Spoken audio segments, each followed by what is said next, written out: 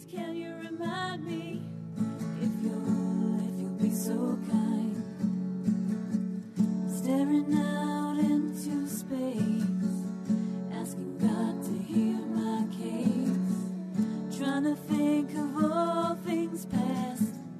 How long will my memory last? But purple angel,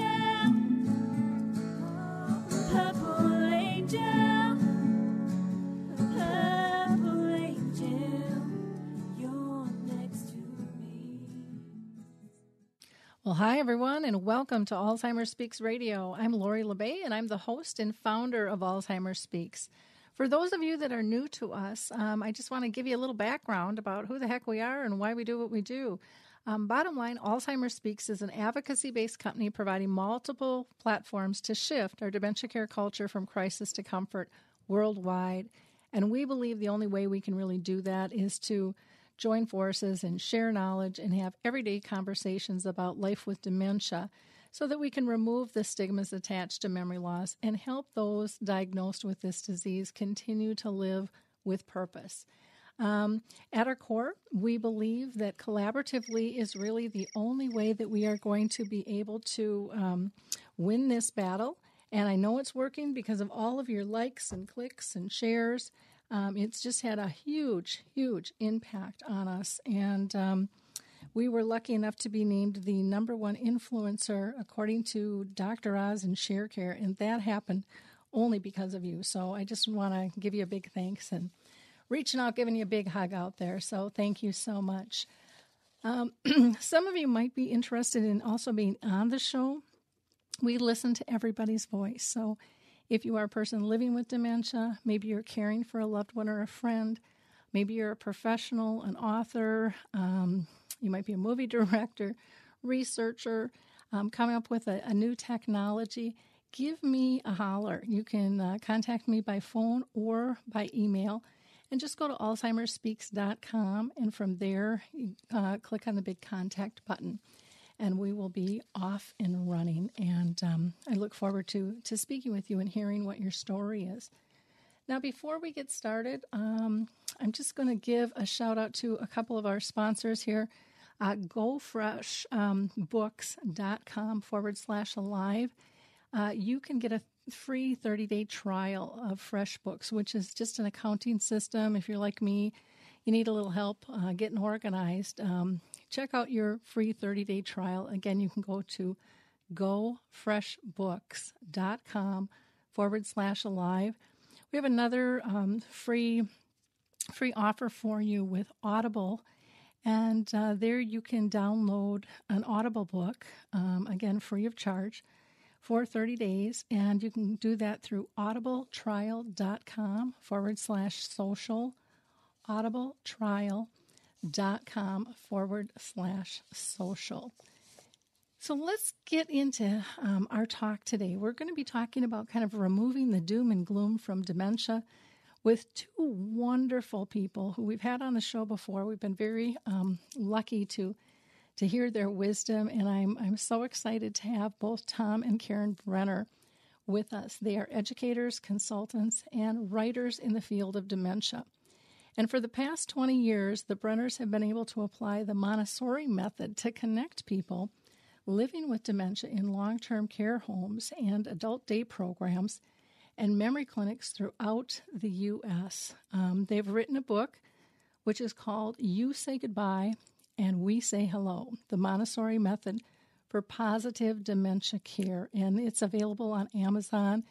You can get it in Barnes & Noble, and it's also a Kindle ebook. So go out and grab that book. You Say Goodbye and We Say Hello. So welcome, Tom. How are you today? Is he there? I don't know. We might have lost him. Might have lost him. He said he was in a secure area, so it might be a little more secure than we thought. Can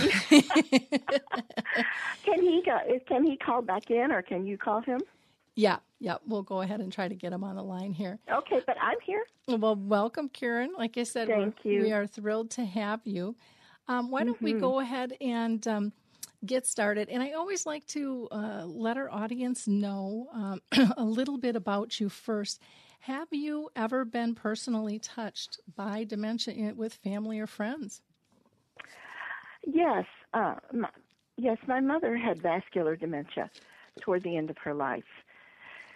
And she died of a brain aneurysm, so she only had the dementia, I would say, just about a year.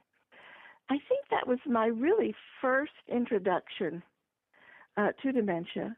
And I have to admit, Lori, that when Tom and I started this work, I was a teacher, and Tom is the gerontologist. So I was very frightened of people who had dementia. It was very disturbing to see what happened with my mom, and I had no tools at that time to know how to be with her. And so I was really frightened by this whole notion of working with people who had dementia. And that's how I started. And of course, Tom is the gerontologist, and he was doing a lot of research into different methods of caregiving, and he happened to stumble upon Dr. Cameron Camp, who was using the Montessori method for people with dementia. And I was a Montessori educator for over 30 years. The last 20 of those years, I worked with children who were deaf and used the Montessori method with children who could not hear. So I had some preparation in dealing with people who had a hard time communicating. And I had no idea that my Montessori training, my experience working with children who are deaf would one day lead to Tom and I working together. We used to laugh because I worked with very young children and he worked with, of course, elderly people. So we were at different ends of the spectrum, and it's been wonderful being able to work together.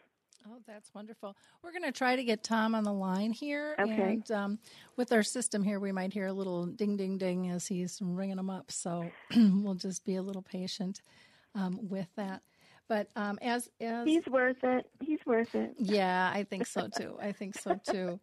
Lori, is there an echo when I'm talking? Because I hear an echo, but you don't hear an echo. Nope, I'm not hearing an echo at all at our good. end. So, good. Hey, there he is. Hey, Tom, we lost you there. I'm trying to get to a better place, so if you bear with Aren't me. we all trying to get to a better place? Well, I didn't want to get philosophical, but the shoe fits where. Tom, I'll just catch you up. I was talking to Lori and her audience about how we started, and I was a Montessori teacher. You were the gerontologist, and you found Cameron Camp and his work, and how I was really very reluctant to try this. I was pretty afraid. And you talked me into it. You sort of twisted my arm. And it's been a blessing ever since. You gave her the nudge, huh? Mm-hmm. Are you there? Oh, we might have lost him again. Well, my gosh. Well, we'll just keep our conversation going, and we'll try calling him in again. Okay, I'm later. so sorry, Lori. Yeah, the building it works in is like you said, it's very secure, and it has some odd little quirks. Yep. No, that's not a problem. Why don't you talk to us about what is your central theme or approach to dementia care? I know, we're talking about the Montessori approach and stuff, but a lot of people probably don't even know what the heck that means. Yeah. It was interesting in the introduction to your program, Lori, that you said that one of your goals for Alzheimer's Speaks is to kind of disabuse people of all this doom and gloom around dementia and Alzheimer's. And boy, we're on the exact same page with you on that. That is one of our main missions. When people first get the diagnosis of dementia, the doctor usually gives them two prescriptions. One is for Aricept or one of the cholinase inhibitors, and the other prescription is to go home and get their affairs in order. And usually that's all they get, and what a frightening thing to have to deal with. Suddenly your whole world is turned upside down. So what Tom and I want to do for people, both people who are living with dementia and their caregivers, is to give them some hope, some real practical help, and some understanding that, yes, their lives are going to be very different now, but their life is not over, and neither is the life over of the person who has dementia. So I guess our central theme is that, dementia is not the long goodbye. Mm-hmm. It is a different way of being with someone. As I mentioned earlier, I had no clue how to be with my mother, who had always been a very dynamic, sharp as attack, a very leader, very a sort of alpha personality. And to see her fail, it was frightening, as it is for so many people. And sadly, I didn't have the tools I needed then, but I do now. And this is what we want to share. So I guess to kind of sum up, our central approach is that we want people to understand that it's going to be difficult, the journey, and there's going to be moments of desperation and moments of great sadness, but there's also going to be moments of very deep connection, of laughter. That's what shocked me, how much laughing there is when you work with people with dementia. There's a lot of laughter, so there's joy, and there's this deep, deep love, because people with dementia have no agenda, and they live in this moment. And if we can teach ourselves to do that, to live in this moment and be with them wherever they are, then that opens us up to really joining them on the dementia journey. So that's our central approach, is that we want to be positive. We want to look for those moments of connection, however brief they are, and we want to recognize that dementia is not the long goodbye. It's a new way to say hello. Yeah, I totally am in line with that. In fact, today on Dementia Chats, and I don't have the recording edited and put out yet, but we talked about actually with our experts who all have younger onset disease, about what it's like to be recorded and filmed, and what do they want to get out. And one of their primary messages was, our life isn't all that much different. We do things differently, but in the big scheme of things, we still eat and sleep and get dressed and get together with friends, and we laugh and we cry and we have all the same emotions. It's just a little different, but there is a lot of good life left once diagnosis takes place. That is wonderful that you're doing that and you're getting that message out there. And I know, reading about your background, that you care for your mother who has dementia, and so up close and personal what it's like. Yeah, my mom had it for 30 years, so more than half of my life. Oh my gosh, how about that? And I always tell people that, if we would have listened to the doctor's instructions, like you said, go home and prepare to die, basically, and take your pill, Yeah, take your pill. then we would have missed out on an awful lot of life. And, I know. And that is so sad. Yeah. So sad. But there's so much that we can learn. Why don't we go in and talk a little bit more about the Montessori method and how it's been designed for children, but it can be really helpful for adults with dementia as well. Okay, just very briefly, for those people who don't know much about the name Montessori, Dr. Maria Montessori was the first woman to become a physician in Italy, and this was in the late or early 1900s, about 1905. And her first assignment was to care for the inmates and the children of the inmates of the insane asylum in Rome. And these children were housed there with their parents, and they had no instruction and they had no stimulation. They weren't even allowed to go outside. And so Maria Montessori began to develop tools for these children to learn, something to use with their hands. And from her work with the children in the insane asylum, she developed the beginnings of the Montessori method, which is based on muscle memory. And that is the memory that we use when we remember how to use our muscles, like ride a bike or swim or even sing a song, because, we use our vocal cords, muscles. Reading is a muscle memory work, because our eyes move back and forth when we read. So many things that we do every day is based on muscle memory. And fortunately, this muscle memory is the one that tends to be least affected by dementia. Of course, everyone is different. We know that, and every individual's journey is different. But in the main, this sort of muscle memory is the one that is least affected. That's the memory that Tom and I tap into. And that's the memory system that Dr. Montessori tapped into. Dr. Montessori went on to set up a school in the slums of Rome and with very, very poor children. And she taught them how to take care of themselves and, how to wash their hands, blow their nose, and how to take care of their environment, like scrub a table, sweep a floor, prepare food. So you see now we're getting into some parallels here between activities of daily living, ADLs, that we are concerned about with people who have dementia. And that was also a big concern of Dr. Montessori. She wanted children to be able to take care of themselves and their environment. So you see, we're beginning to see some parallels here between them. There's two: the memory system in both care for children and care for our elders, and then the prepared environment, an environment that fits the needs of the people using it. Dr. Montessori was the person who invented child-sized furniture. Until she came along, kids just sat on adult furniture, but she invented child-sized furniture. She also invented the first playground equipment, jungle gym, climbing apparatus, that sort of thing, for children. So she sort of ran the full gamut of the needs of children. And, in the best long-term care homes or memory enhancement centers or adult day centers, the very, very good ones are the ones when you walk in and you think you're in a really comfortable home. And I'm sure you know what I'm talking about. It doesn't feel like a hospital.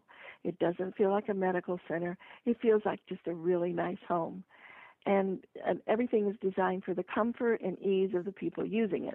That is a central tenet of the Montessori philosophy, and it is also a central tenet of really, really good dementia care. So we have those parallels there. And then the last thing there are many, many parallels, but in the interest of time, I'll just say the last thing that is so essential to the Montessori method and to good, positive dementia care is positive language.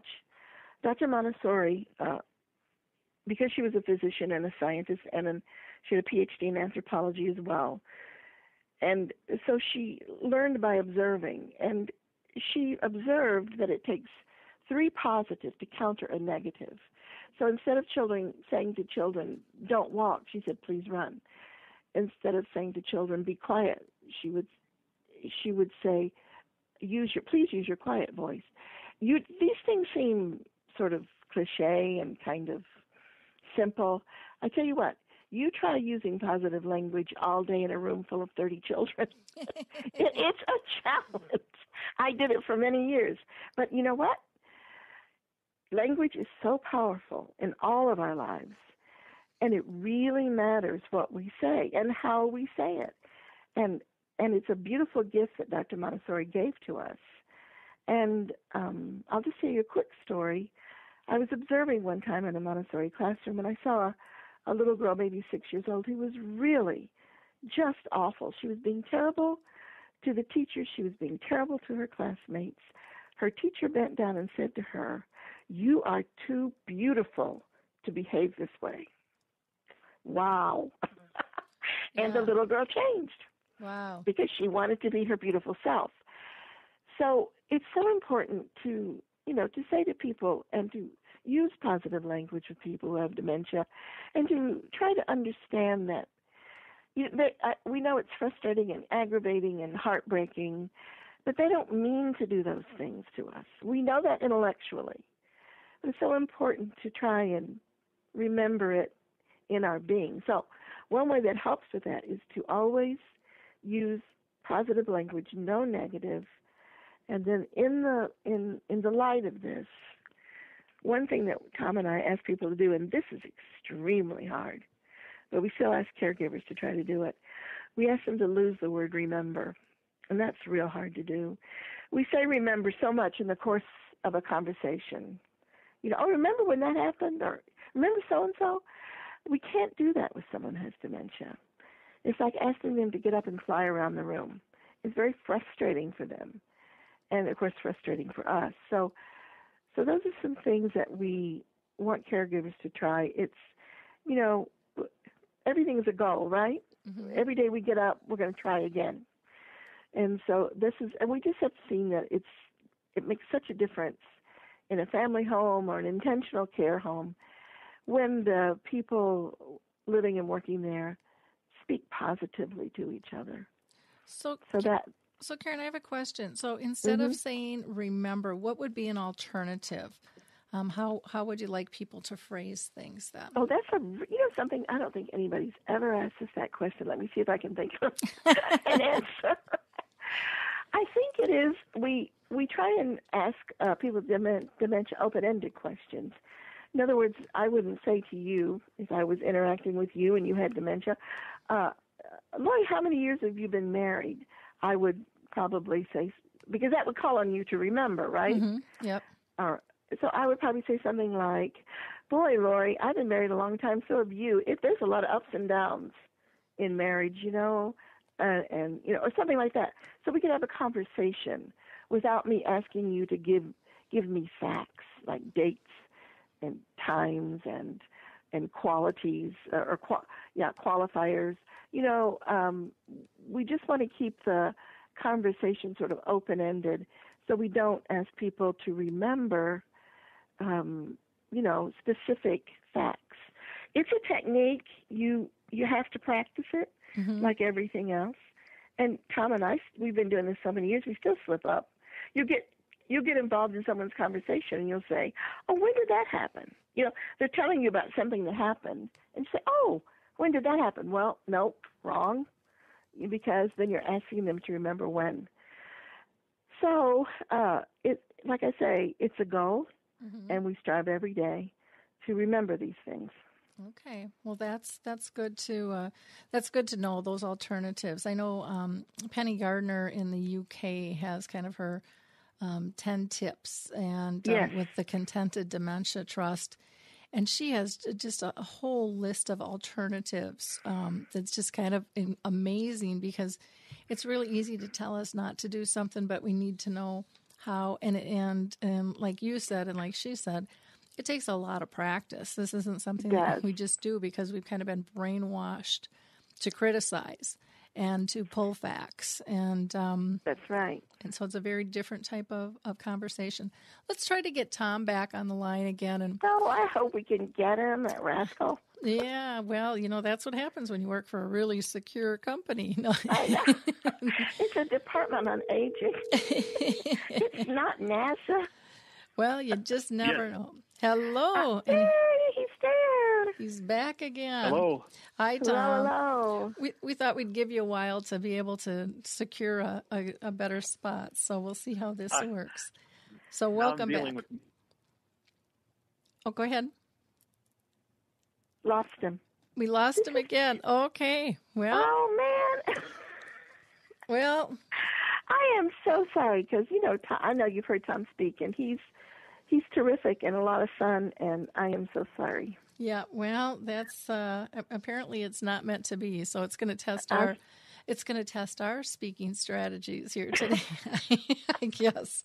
So I think we can manage. We're girls. I think we'll do just fine. Why don't you share, Karen, with our audience why you say that dementia can be viewed as a new normal? Because the doctors always say it's not dementia, or it's not normal aging. And why are you saying that it can be viewed as the new normal? Mm-hmm. Tom and I we always give credit to two major forces in the world in dementia research. Mm-hmm. One of them is Dr. G. Allen Power. Oh, yeah. Yeah, and the other is Dr. Peter Whitehouse. Mm-hmm.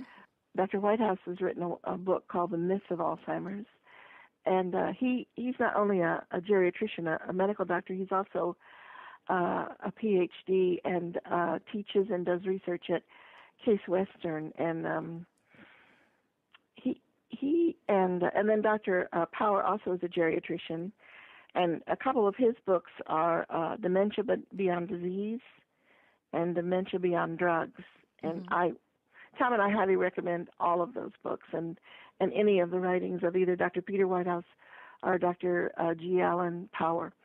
So it was really Dr. Power who came up with the phrase, the new normal, and he explains that, just as you were saying, things are going to be different.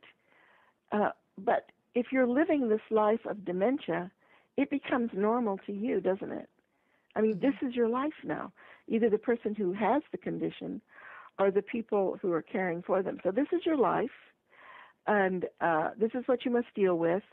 So if you go around forever comparing how your life used to be, or how you would like your life to be, that just leads to a lot of anger and sorrow and frustration. So we encourage people just to embrace, okay, this is the way it is now. This is our new normal, and we're going to do the very best we can with it. Of course, much easier said than done. The other thing that Dr. Power writes about is, you know how we have our society, and rightly so, in the last few decades has made a lot of accommodations for people with special needs. We have ramps for wheelchairs. A lot of theaters have aids for people who don't hear well.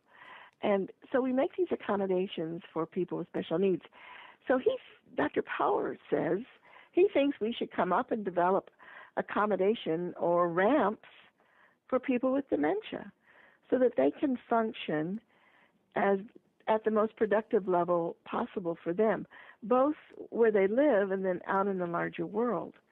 And, you know, I know that some people have little cards they carry, and they will hand it to a clerk or a waitress or, you know, someone that they're dealing with who doesn't know them and say, I have dementia. So I'm, you know, and I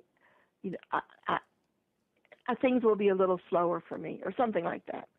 You know, so there's little things like that we can do to sort of make these accommodations for people who are living with dementia. And in doing that, we kind of accept that this is our life and we're going to make the most of it. And by creating these accommodations, we're going to recognize that we're not fighting against this. You know, and, you know, it's easy, isn't it? And you must know this too, Lori, being a primary caregiver. It's easy to let your world get smaller and smaller, isn't it? Oh, yeah. Very easy. And you kind of have to work at it, don't you, to keep the larger world in sight. And, you know, we say in our book, you say goodbye and we say hello, that it might be a little tough, but it's important to reach out to friends and say, you know, come on by and visit us. You know, no, my husband can't play cards anymore, but he would love to see you. We'll go for a walk or we'll listen to some music. You know, okay, you can't do what you did before, but you can still be company. You can still visit. And, of course, a lot of people are like I was. They're afraid of dementia. And you have to sort of be the person, the liaison, who says to them, you know, Tom's different now, but he's still Tom. And we would both love to see it. It mean a lot to me. So we have to kind of be the ones who make that reach out. And I know that's tough to do sometimes, you know, but we have to for our own good and for the good of people we care for. And that, too, is an accommodation. So if we think about living our life that way, making accommodations, and just accepting that, you know, all of our lives we planned to go to Paris, but now we wound up in Holland. And, you know, Paris would have been nice, but, hey, Holland isn't so bad. And you just accept where you are and try to move forward. Yeah, I like that business about the new normal because it says it's livable. And it's, you know, and it's allowable versus, you know, shoving this stuff in the closet and people feeling embarrassed. And uncomfortable. And with the growing number of people, I mean, we're going to have to learn how to deal with this. It's not going away. And No. so we have to learn how to live with it graciously, and I think it gives permission to do that when we call it a new normal. A lot of people need to learn this, not just family and professional caregivers, but first responders, and I say people who work in stores, people who work in restaurants. This is a life lesson for lots of people because, as you say, the population is the baby boomers, is huge, tidal wave of elders coming down the pike. And so the larger world is going to have to learn how to do this and how to make these accommodations. And so we might as well get started now, right? Exactly. Why don't you tell us a little bit about a term that you and Tom use called the stored memory? It's the storied memory. You said it right the first time. Yeah. This is something that we did not expect to happen to us at all. And what we did was we would create stories because Tom and I want to keep people with dementia reading for as long as possible rather than being read to.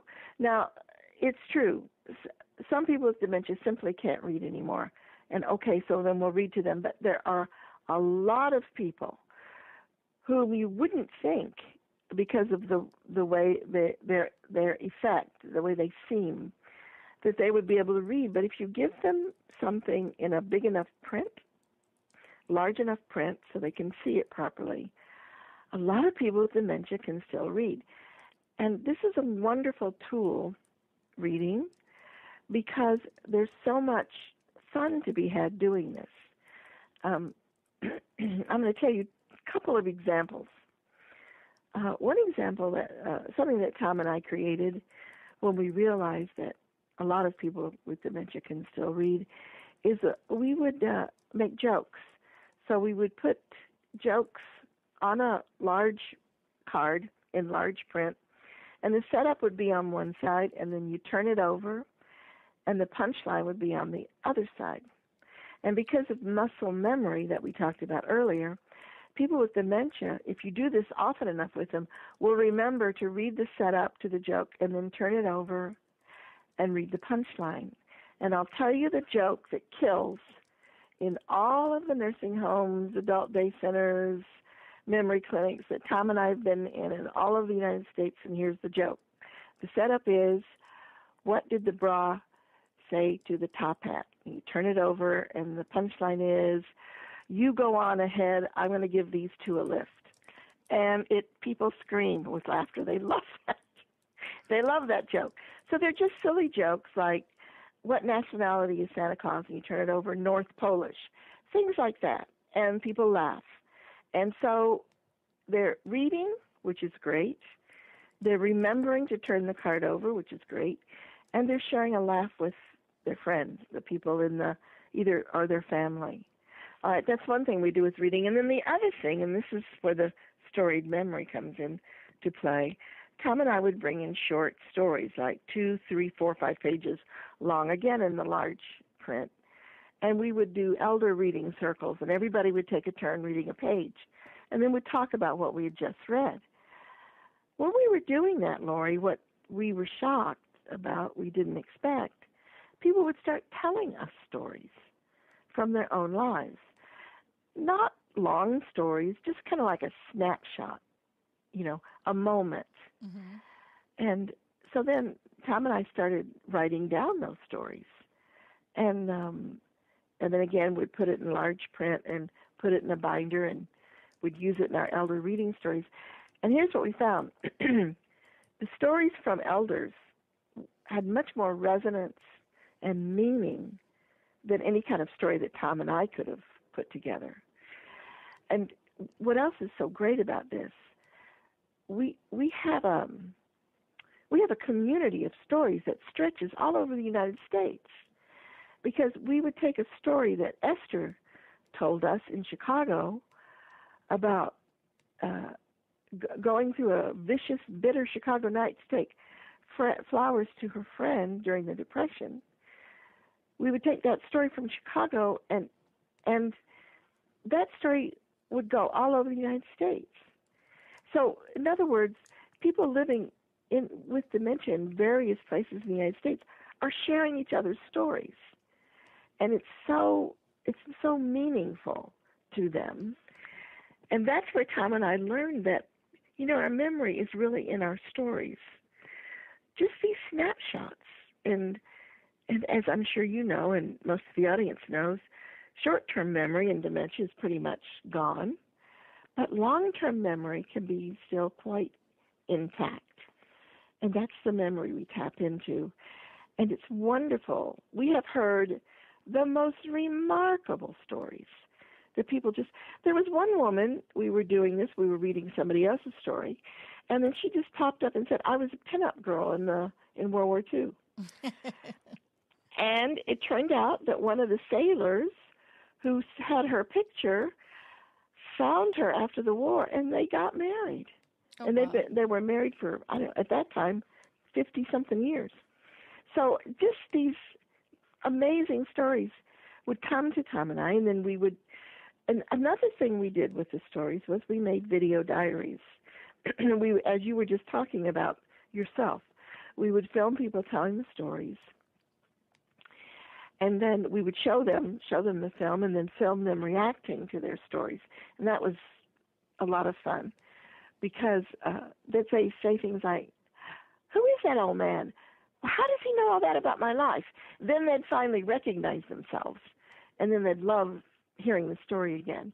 So we do video diaries, and then we recreate these stories in binders with large print, and share them in all sorts of homes, all sorts of places, and then we have this tremendous community of stories. So that is something we did not know was going to happen, and that has been a tremendous blessing to us. We've heard so many tremendous, marvelous stories of courage and good humor and just grit, getting through it. Mm-hmm. And it's been an inspiration to us, I can tell you. And a lot of those stories that we heard are actually in our book.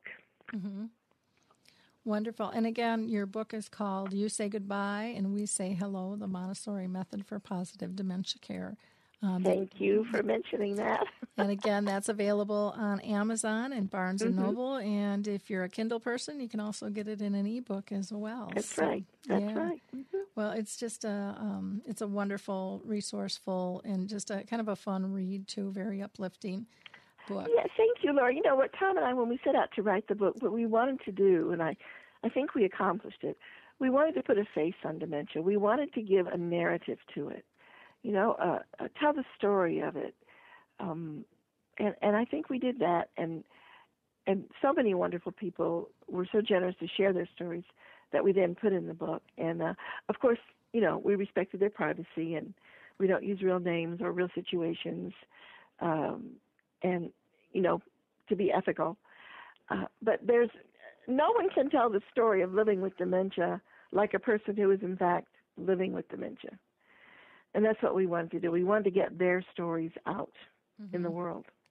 Yeah, which is very much needed. And that's one of the reasons I started Dementia Chats and even the radio, because we interview a lot of people with dementia as well. And I know you do. And the blog, we love getting their stories and their articles. It's just they are the best teachers. I mean, they're living and breathing the disease, and they have wonderful insights, and they really need to be involved in all aspects of a cure and social supports. Because you are so right. That is, everything you just said was absolutely right. Well, that's good. That's my one thing for today. Okay, thank you. I can go on now. That's good. We all need that. But it's so important for all of us to be heard, if we have dementia or not. But whenever we are dealing with a cause, I mean, to me, it's just foolish if we're not embracing the true cause before us. If we're really not asking and engaging them, it's we're really almost wasting our time because we're going down the wrong path a lot of times with misconceptions that could be cleared up quite easily and quite cost effectively if we would just take the time. You're right. And I'm going to tell you a real quick story that if Tom was on the phone, and I'm so sorry he's not with us, he would tell this story. He was one time part of a group that was hiring, activity director. And at this particular a care home, which was really sort of cutting edge and really right on the money. And so they brought in a person who has dementia who would in fact be interacting with this activity director. So the person with dementia was part of the hiring group. Isn't that an interesting idea? And so they interviewed this person, and then the person left, and the group was talking the pros and cons of this person. And then the person with dementia spoke up and said, "Don't hire her." And they said, "Why?" And he said, "She didn't make eye contact with any of you, and she didn't uncross her arms." Mm-hmm. See, he was looking at the body language, and they were listening to the words. Yep. And he saw that she had trouble connecting with people, and he knew that's not going to work for people with dementia. Isn't that interesting? It's very interesting. And, and again, it's just looking at the world in a whole different light and taking the time to read all of the communications, not just the lips that are, making noises before us and stuff. That's right. So, very, very important. I wanted to ask you also why you feel it's essential to put something meaningful into the actual hands of somebody with dementia.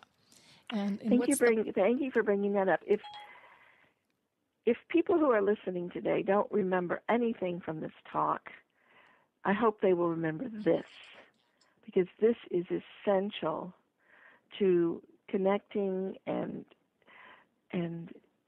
being able to build a relationship with someone with dementia. And it's so simple, and it is just, as you said, put something meaningful in a person's hand. Okay, what is meaningful? Well, let's say, for example, a guy was a CPA. So someone might think, oh, well, we'll give him ledger books or we'll give him a calculator. Well, you know what? Maybe he didn't like being a CPA. He did it because that's how he made his living. But what he really, really liked? He loved baseball. That's what he was passionate about. So someone who really knows this guy would know that. So if you bring in a baseball mitt and let him hold it, or a baseball, or a pennant.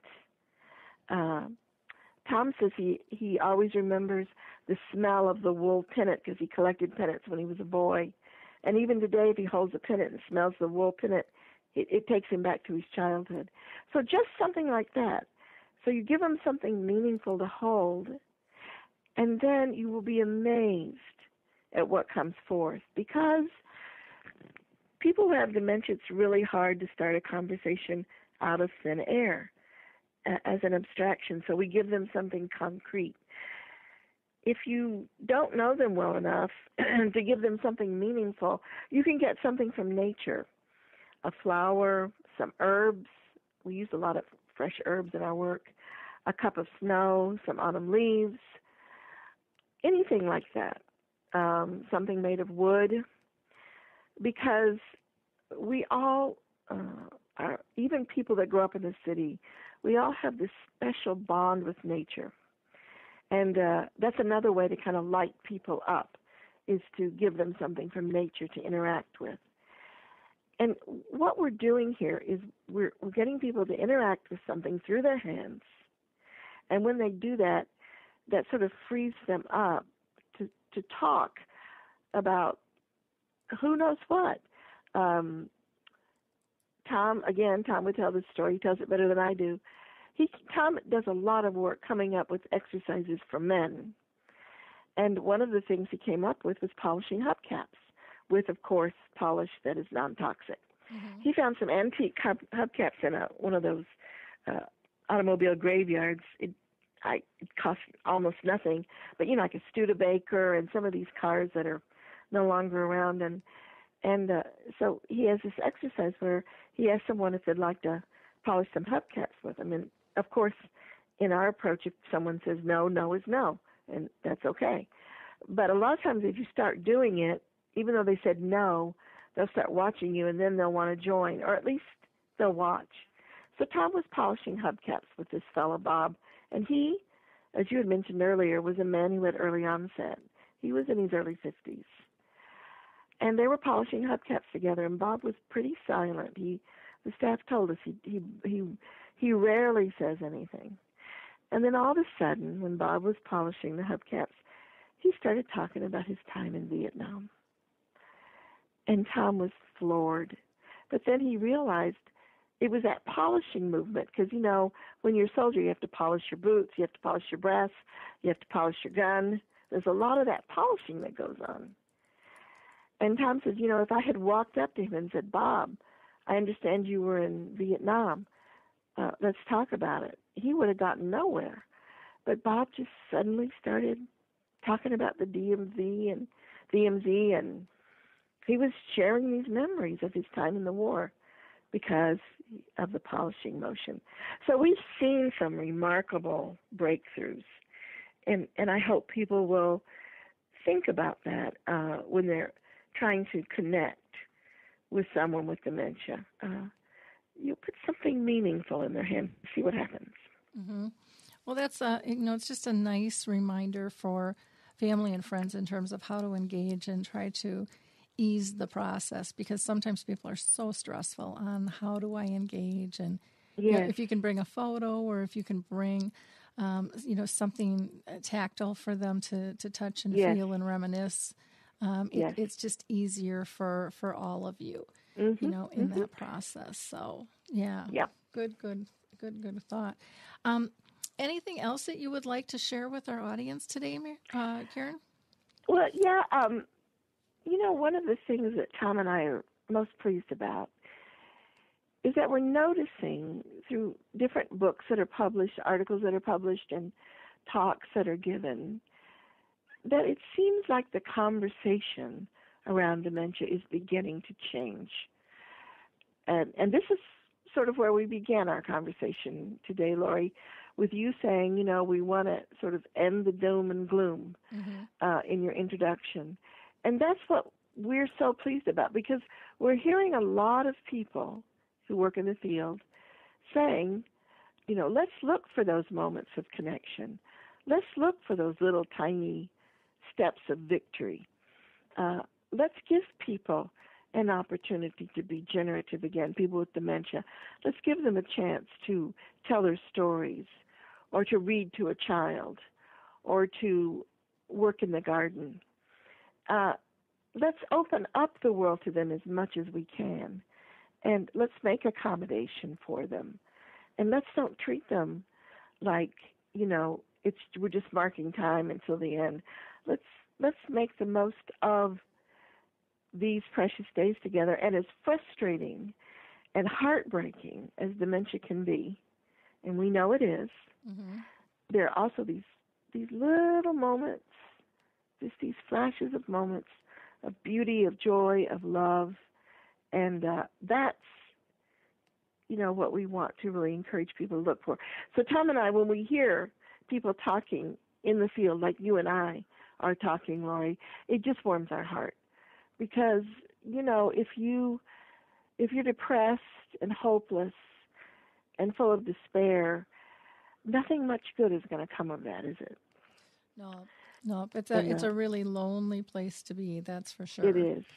Yeah. And we've all been there from time to time, and that's part of life. We recognize that. But, you know, love is a verb, and when you love someone and you care for them, it's about doing, not for them, but doing with them and being with them. And that's the other thing that in our book, You Say Goodbye and We Say Hello. We show people how to, because, again, back to the beginning of the conversation, I didn't know how to be with my mother. I just didn't know how to be anymore. And so our book talks a lot about how to do that, how to be in relationship and find those connections with somebody who has dementia. Well, and that's, I think, a real important piece that you're right. We don't know how. We don't know how to do this. And the more we can share stories with one another, the easier it's going to be for the next guy to be able to do better than what we did and not feel so isolated and alone and scared in this process. That's right. You know, if you don't mind, Lori, I'm just going to read something that Tom wrote. He wrote this.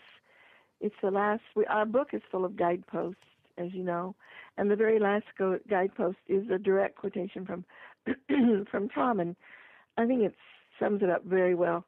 And he says, "Learning how to become a caregiver, how to truly care for another person's well-being, emotionally, physically, and spiritually, is a giant step forward in the evolution of the human soul."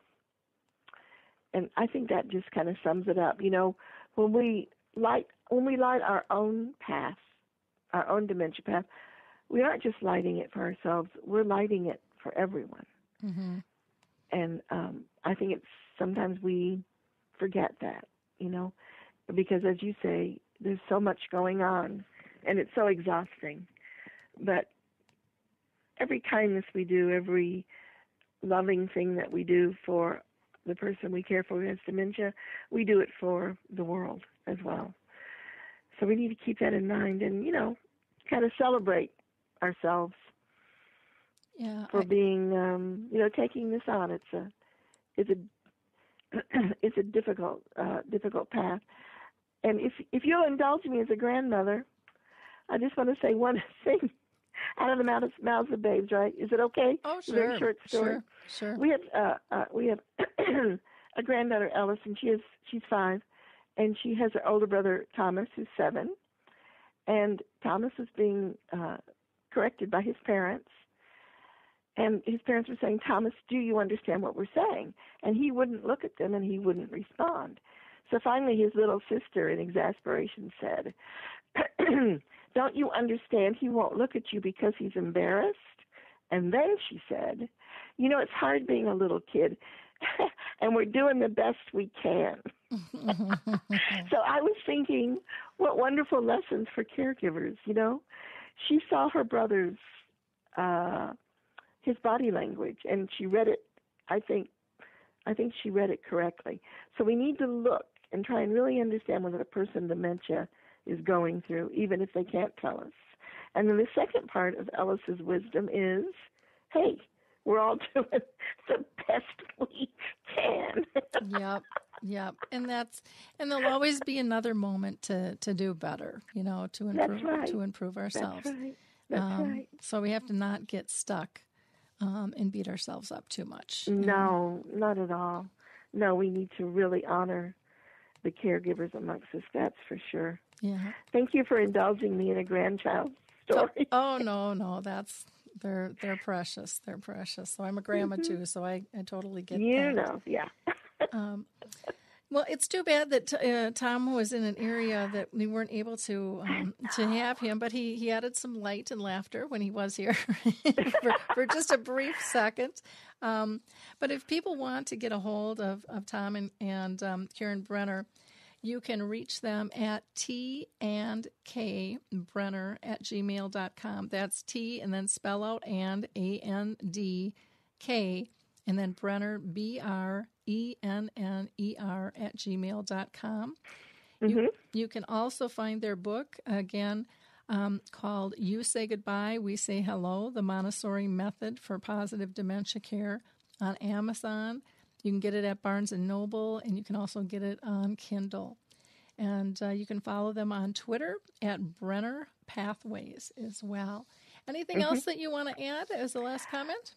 Well, I tell you what, Lori, since Tom couldn't be with us this time, let's do it again and have him on, okay? Okay, what a deal. We can do that. You guys are always great fun. So thank you so much for being with us. We really appreciate it. Thank you. And thank you for all the wonderful work you do. And God bless you. Okay, thank you.